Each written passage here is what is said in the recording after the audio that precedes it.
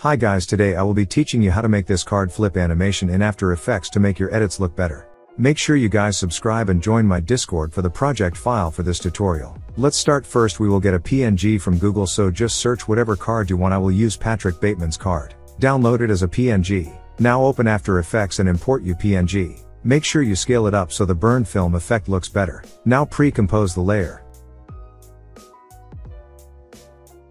Add CC burn film from the effects panel. Set the first keyframe value to 80, scroll forward in the timeline and set the second one to 0. Now set a random seed. Make sure you ease the keyframes.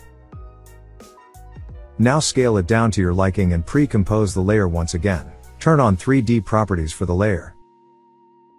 Reveal the position keyframes and separate their dimensions. Now go to the beginning and set a keyframe for X position. Move the card out of frame and make sure it is not visible. Move forward to where you want the animation to finish and reset the X value.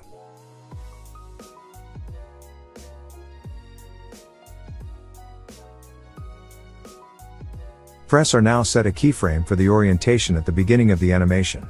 And set another one when the animation finishes. Pick any random values for the first keyframe. Make sure you ease the keyframes.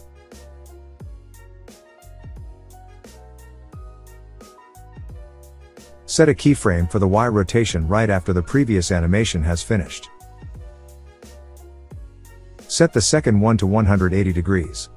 Make sure you ease the keyframes. Now get the shape tool and make the shape from edge to edge. Move it down a bit.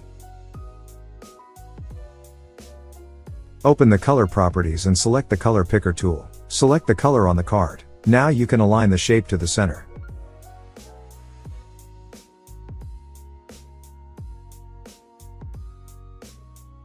Hide the shape layer. Find the point where the card flips. Cut the shape layer and delete the previous half. Enable the 3D properties for the shape layer. Copy the Y rotation keyframes. Match the Y rotation keyframe with the card layer, and paste the keyframes onto the shape layer. Cut the card layer from when the shape layer starts and turn off the visibility.